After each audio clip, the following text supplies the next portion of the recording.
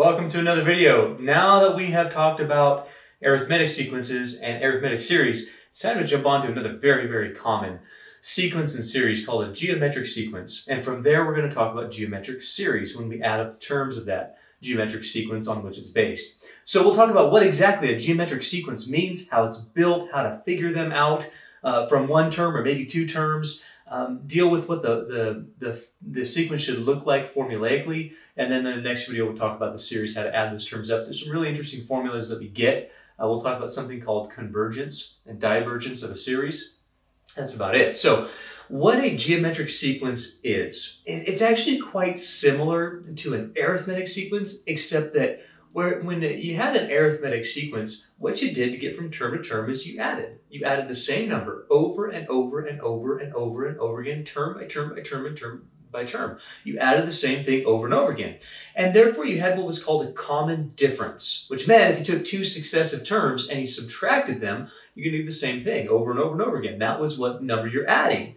Well, we have something similar, except instead of adding the same number over and over and over again, we're multiplying. So geometric sequences and series are built on the idea of taking some starting number and multiplying to get to the next term and the next term by the same number over and over and over.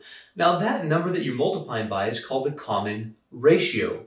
And the idea goes back to an arithmetic sequence and says, all right, arithmetic sequence, if I took two terms and I subtracted, that's going to be the number that I'm actually adding. Well, if I take two terms here and I divide them, the second term by the first term, or the third term by the second term, or the fourth term by the third term, and I divide them, it will give me the number that I'm actually multiplying to get to term to term to term to term. So what we need to know is very similar to arithmetic. You need to know where you start. You need to know what number you are multiplying to get to the next term and every subsequent term after that. That number that you're multiplying is called the common ratio, because when you divide two successive terms, it's going to give you the same fraction every time. Now sometimes we get a whole number, but it still is a fraction. Common, same, ratio, fraction.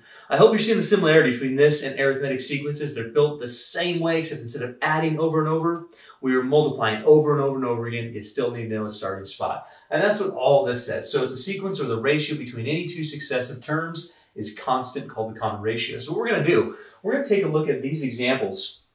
We're going to figure out which ones are arithmetic, which ones are geometric, and which ones are neither. Sometimes you have a sequence that has a definite pattern, but you don't exactly know, well, maybe you do know what it is, but you don't have the ability to call it arithmetic or geometric because it doesn't fit that model. And so let's take a look at these. When we take a look at something like this, 2, -6, 18, -54, 162, if we're trying to classify this, maybe we try to figure out if it's arithmetic first. Arithmetic means that you're adding the same number over and over again. How you can always determine if you have an arithmetic sequence is take two terms and subtract them. This minus this. So -6 minus 2 is -8. Okay, take these two terms. 18 minus -6 is not -8. That's 24. Well, if you don't get the same common difference, then you're not adding the same number over and over again. Obviously, we're not doing that. If I had to add from 2 to -6, well, that would be -8. And then -6 to 18, I'd have to add 24. Well, that's definitely not a common difference. This is not arithmetic. Let's see if this one's arithmetic.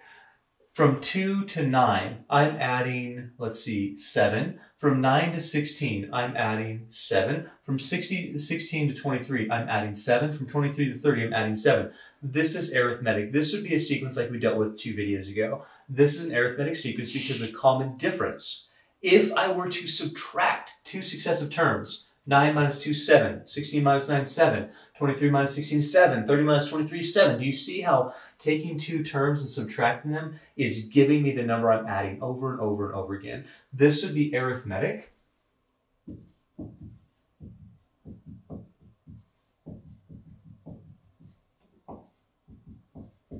With a common difference of 7. It's not geometric because I'm adding to get from term to term to term. Let's go back to this one for a second. Now, since it's not arithmetic, maybe we think about it being geometric. Can I multiply to get from here to here to here to here to here? We can think of it one of two ways. Sure, you could think, what do I multiply by to get from 2 to -6? Will it be -3? Can I keep doing that? Negative 6 times negative 3. Well, that would be positive 18. Negative times negative is positive. 18 times negative 3. Well, that's negative 54. Times negative 3, that's 162. That is what's happening. This is definitely a geometric sequence, but you can also think about it this way. If you take any two successive terms and divide them,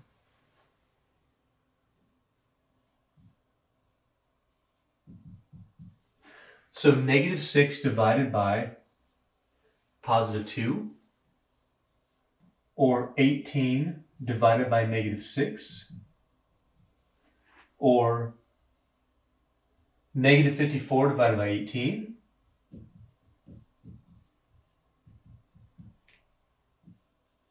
or 162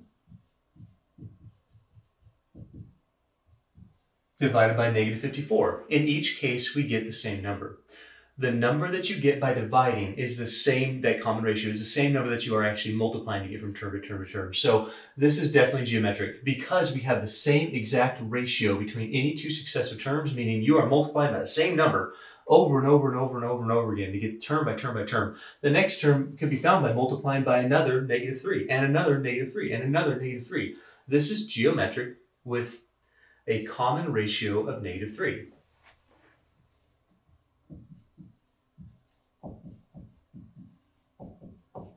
The common ratio is called R. So when we hear that word, that common ratio, common difference was D. It was a D because it was a difference. It's a term we're actually adding from term to term to term.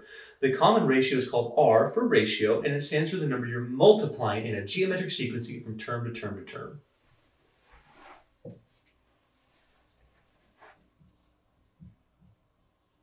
In our case, it's just negative 3. That's really the difference between arithmetic and a geometric.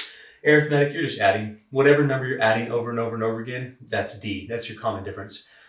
Geometric, you're just multiplying. So whatever number you're multiplying by over and over and over and over again to get that sequence, that's your common ratio. That's R. You, of course, can find them by subtracting two successive terms. And it's the same for all of them. You have arithmetic sequence. Or dividing two successive terms. It's the same for all of them. Every pair, you have a geometric sequence. Now, how about the next one? So 1, 2, 4, 7, 11, 16. Well, we can try, let's try geometric first. In order to get from 1 to 2, I would multiply by 2. That's great. In order to get from 2 to 4, oh, I'd multiply by 2. That's also great. Maybe this is geometric. In order to get from 4 to 7, I'd multiply by 2? No. So even though the first two terms, if I were to divide them, 2 divided by 1 is 2, and 4 divided by 2 is 2, but 7 divided by 4 is not 2. And in order for this to be called a certain type of sequence, you can't say like, oh, it's geometric for a little while, and then arithmetic for a little while, and then, I don't know, for a little while. It doesn't really work. So it has to maintain the same exact pattern if you're going to call it one of these things. So this common ratio would be, well, the A ratio would be 2 and then not 2. This fails to be geometric because I'm not multiplying by the same number to get from term to term to term. I'm not actually multiplying at all to get from term to term to term. It looks like it may be times 2 times 2 times, but that right there starts failing it. This is not geometric. So maybe we try arithmetic and we go, all right, well, let's try to add. So if I was adding from here to here, I would add 1. From here to here, I would add 2. That already fails. Because a common difference for arithmetic says I should be able to take 2 minus 1 and 4 minus 2 and 7 minus 4 and get the same thing. That's what a common difference would do for arithmetic. That was the last video. 2 minus 1 is 1. 4 minus 2 is 2. 7 minus 4 is 3. Well, wait a minute. That's not common. That's not the same number being added to go from term to term to term. In fact, there is a pattern here, but it's not geometric. It's not arithmetic. We've taken geometric off the board. This proves it's not arithmetic. The pattern is you'd add 1, then 2, then 3, then 4, then 5, then 6. Probably you're going to add 7 next, so it'd be 29. Then 8, then 9, then 10. You're just adding successive integers on that. We could certainly find a sequence for that, but it's not something that we're actually studying by name here. So that's the way we go ahead and determine whether or not something's geometric or arithmetic or neither. You just try them. Just see if you're multiplying the same number. Divide two successive terms. Just do it for all the pairs. See if you're arithmetic by adding the same number. Just subtract successive terms. See if they're the same. Or if you get this, this would be neither arithmetic nor geometric. The next one is a little bit easier than what we've done so far. Hopefully you can look at this and just say, well, I'm fairly certain I know what that's going to be because we have the starting spot of 7. Now think how you get to 14 and think how from 14 to 28, 28 to 56. Are you adding the same number every time? 7 plus 7 gives us 14 plus 7 is not 28. So it's not arithmetic. Let's think geometric. 7 times what gives us 14? Times 2. 14 times 2 gives us, 28. 28 times 2 gives us 56. If I were to divide this, it's pair by pair. 14 divided by 7 is 2. 28 divided by 14 is 2. 56 divided by 28 is 2. Our common ratio for this geometric sequence is 2.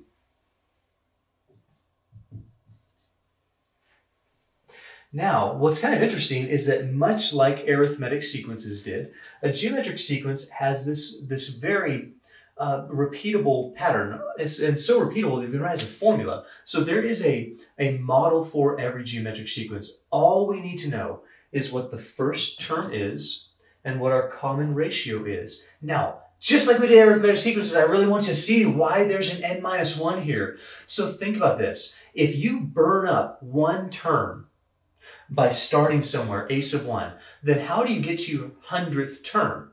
Well, if this is where you start, and this is how many times you have to multiply to get to whatever term you want, then let's say I wanted to get to the 100th term. If I want to get to the 100th term, I start somewhere, that's one term.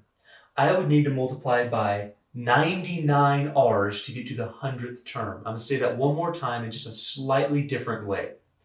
By taking up one value by a starting number, in order to get to whatever term you need, it's one less iteration of multiplication than the index you're trying to find. So again, for the 100th term, I'm using 1 as my starting term, and I need to multiply once to get the second term, twice to get the third term, 99 times to get the 100th term. This is losing one of those. It's taking away one necessary multiplication because you're starting with one of those terms. So we would say, all right, if I know that my common ratio is 2 and my starting value is 7, then I can easily write this in terms of a geometric sequence. I can say that this sequence is take your starting value. You don't necessarily need parentheses, but you're going to see it a lot, especially with fractions. Take your common ratio, that's the number you're multiplying over and over and over again, to the n-1. Do not multiply that and give me 14. Please. Breaking order operations, you can't do it. Now, does it work? If I wanted to find the third term, check this out. If I want to find the third term, these know is 28. If I want to find a sub 3,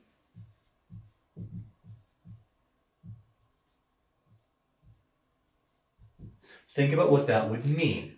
A sub 3 says, I would take 7 as my starting term. How many times would you have to multiply by 2 to get to your third term? Well, if this is my starting term, that counts as 1. I'd multiply by 2 once for 14 and twice for 28. Not 3 times. That's why there's a -1 right there. And this would actually work. 3 minus 1 is 2. 2 to the second power is 4, and 7 times 4 would be 28.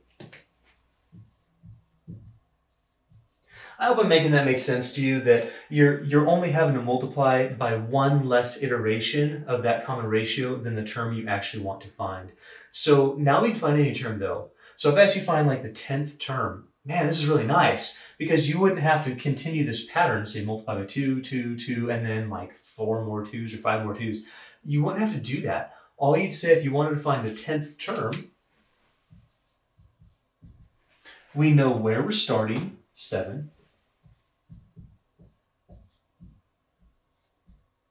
And if we're starting at 7, we would have to multiply by 2 9 times to get to the 10th term. This takes up the first term. I need 9 iterations of multiplication, repetitions, in order to get to the 10th term. So that would be 7 times 2 to the 9th.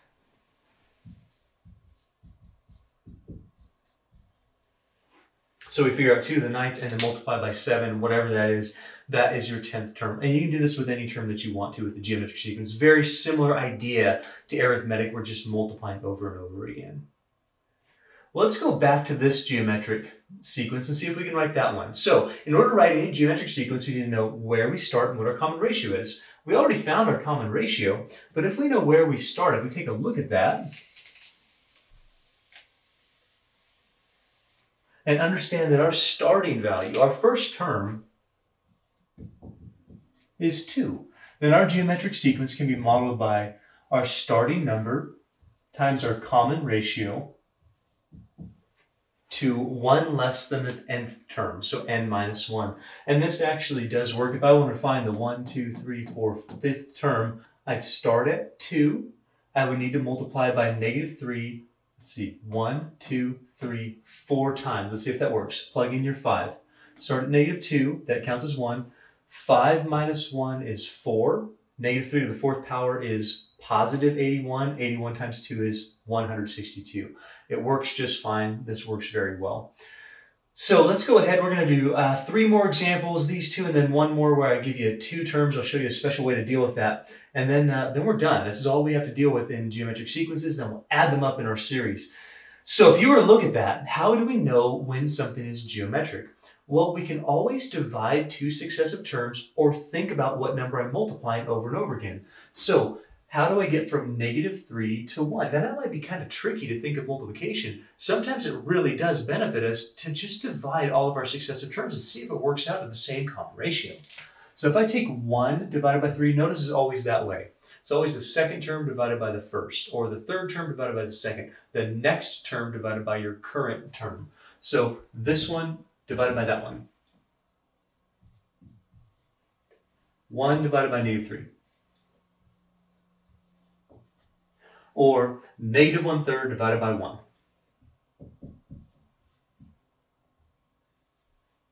Or 1/9 divided by -1/3. 1 divided by -3, well, that's -1/3. -1/3 divided by 1, well, something divided by 1 gives you back that something. That's -1/3. That's looking pretty good. This one we probably want to verify. Maybe multiply by 9 as an LCD. 1/9 times 9 is 1. -1/3 times 9 is -3. And we get -3. -1/3 for every single time we compare 2 successive terms. That is a common ratio. So that's the reason why we do it in this order. We want to make sure that when we divide, we're actually getting the common ratio. We don't want to divide -3 by 1 and get -3 because that would make us assume that r is -3. It's not. If we divide in the order I've just told you, take the second divided by the first, the third divided by the second, the fourth divided by the third, it'll always give you out your common ratio. And you don't have to change it. Our common ratio is -1/3.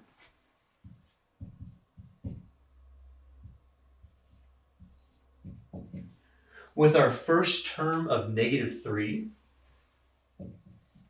we can easily go ahead and model this with a geometric sequence. We know it's geometric because it gives us a starting spot and it gives us the same exact multiplication term by term of -1/3. So our geometric sequence says you'd start at -3, you'd have -1/3 to the n minus 1.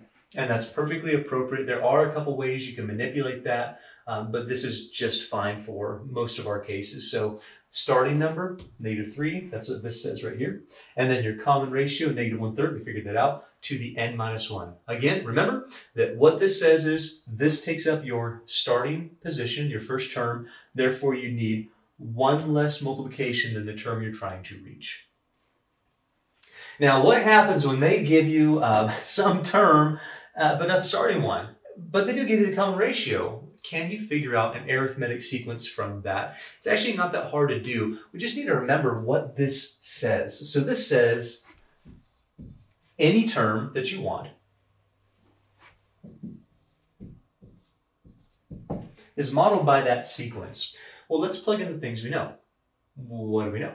Well, we know that the 6th term is 243. So if I put 243 for my term that I know that's 243. While I don't know my first term, I do know my common ratio. And I also know that 243 is the 6th term. So my n has to be 6. So my term that I know is 243, and that represents the 6th term in that sequence. So let's just fill out the formula. After that, you should be able to see that this is pretty nice to solve for r. It's not all that bad. So this is 243 equals a sub 1. Negative 3 to the 5th power is negative 243. And if you divide both sides by negative 243, you're going to get a sub 1 is negative 1. Now this allows you to plug this into this formula. So we now know the general formula for that sequence. We know the first term is negative 1. You generally wouldn't want to write the negative 1, but I'm showing that to you here. You know your common ratio.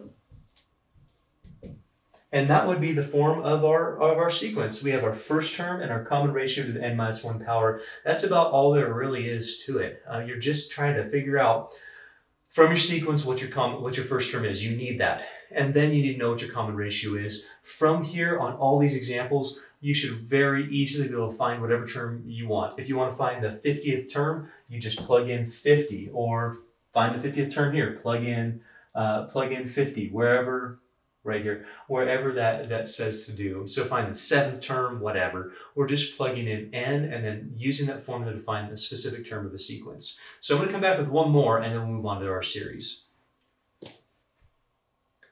Let's try one more. So what happens when they say you have a geometric sequence, but they don't give you the common ratio and you really can't find it easily?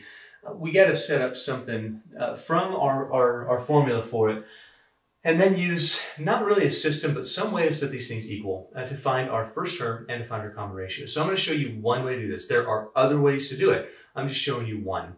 So if you know this is geometric and it says, I want you to find the formula for it, let's start using this and fill it as much as we can from the information we're provided. So if we know that our nth term is a sub 1 r to the n minus 1, and we know a term, like a third term, and we know the value of it, well, we can set that up. So we know that 1/3 is, I don't know the first term, I don't know the common ratio, but I know that's going to be a 3.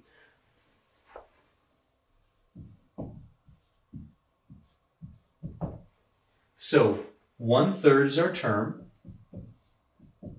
I don't know my first term, I don't know my common ratio, but I know this would represent the third term, and we'd have to multiply 2 iterations of that common ratio to achieve 1/3. I also know the same, or something very similar here.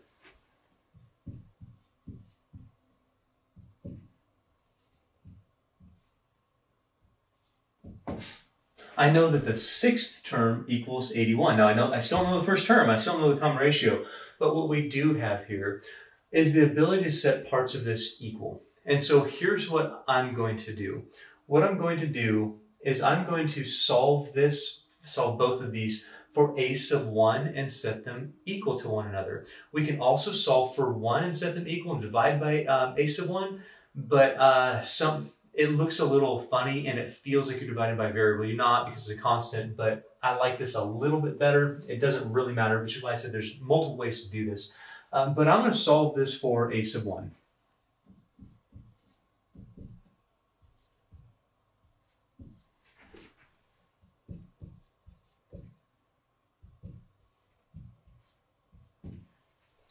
So if we divide by r squared,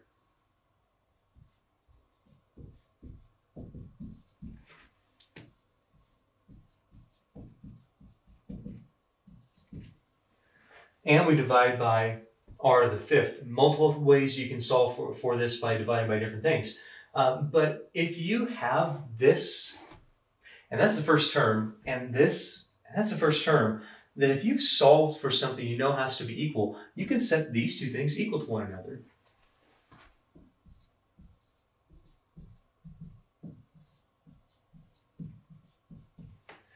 Now, it might look a little funny, but think about this. This is a proportion, and you can cross multiply and set equal, so 3r squared times 1, or 1 times 81r to the 5th, or realize that 1 over some variable equals 1 over some other variable. These two variables have to be equal. Any way you go, you're going to get 3r squared equals 81r to the 5th.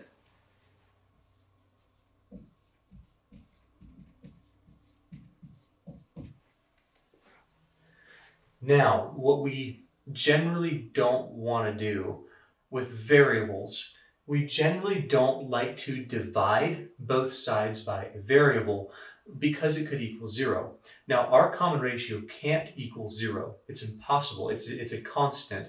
It's not 0 because otherwise you would get 0 every single time. That's not going to happen. So we are perfectly okay dividing both sides by 3r squared.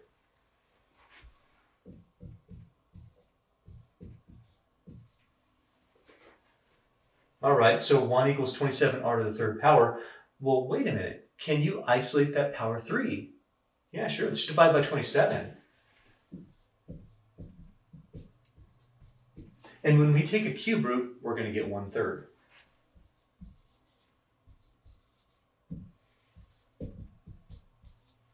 And that shows us what our common ratio is. From here, you have to go back and solve for your first term. This is why I like writing it like this, because it's already solved for you. We just have to plug in 1/3 here. So if we do, be careful on your fractions, but if you plug in 1/3, 1/3 squared is 1/9.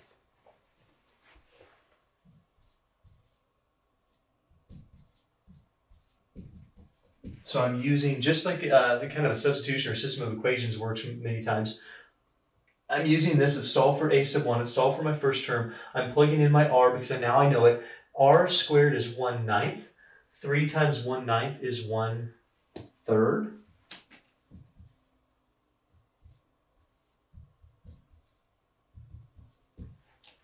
So 1/9, 3 times 1/9 is 1/3.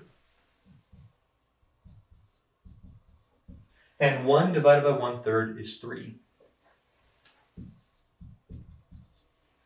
So we now know our common ratio, we now know our first term, and this is pretty easy to be able to write this as our geometric sequence. So we'd say our geometric sequence is our first term, that's 3, times our common ratio, that's 1/3, to the n minus 1. Now there are some things we can do to manipulate this. I'm not going to do it. You know what? Yeah, I'm going to do it. It gets a little bit confusing for a lot of students. However, sometimes you're going to see this in the back of your textbook and go, how in the world did they get an n minus 2? Where'd that come from? Here's where it comes from. If you see a number here and kind of like a base here that you could somehow make the same, you can combine these via multiplication and addition of exponents. So here's what I mean.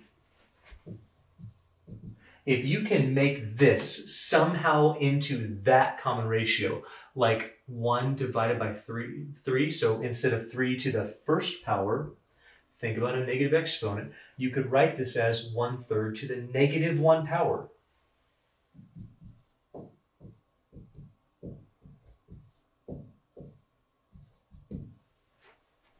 In your head right now, that has to be the same thing as 3.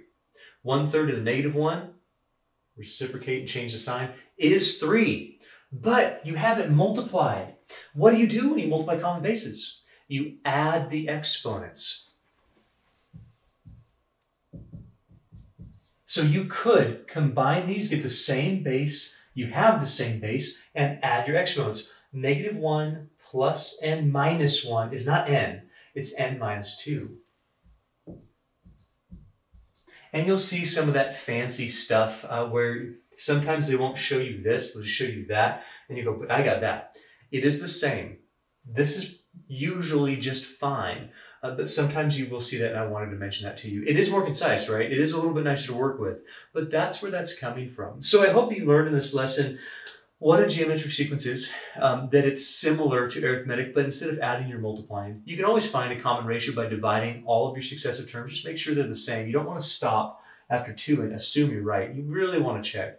The formula is really easy. Just have your first term, have your common ratio with n minus 1. The n minus 1 is there because we need one less iteration of multiplication to get the term that we want, considering that our first term is taken up by a sub 1. After that, I've given you as many examples as I could find or come up with about how to create a geometric sequence just from either some sequences themselves or knowing one term or several terms. After that, I've shown you a way to take and make more concise some of these geometric sequences when they have a first term that can be written as your common ratio. Usually it's with a negative exponent, usually it subtracts here somehow. It can be positive exponent, it's just usually not. And then you get that n minus 2. So I hope it makes sense. What we're going to do now is come back with geometric series and learn how to add these sequences up.